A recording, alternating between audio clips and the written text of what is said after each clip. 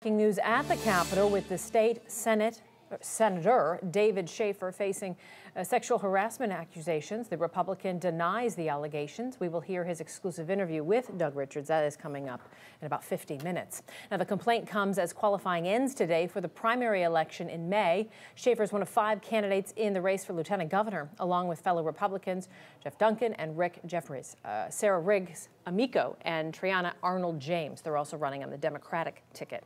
In the race for Georgia's governor, we have a total of 9 candidates, 7 of them Republicans. That includes Casey Cagle, Eddie Hayes, Hunter Hill, Brian Kemp, Clay Tips, Mark Urbach, and Michael Williams. On the Democratic side, Stacey Abrams and Stacey Evans.